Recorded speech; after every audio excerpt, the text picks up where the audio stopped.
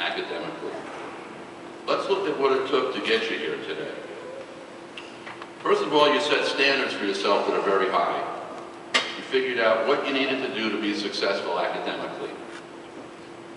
You prioritized your academic responsibilities, made them number one in your life. You worked hard in every class, every year, to get good grades. You gave up opportunities.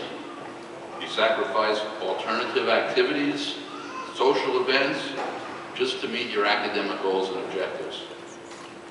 You were successful in classes of varying topics, various rigor, various time investment. You stayed focused.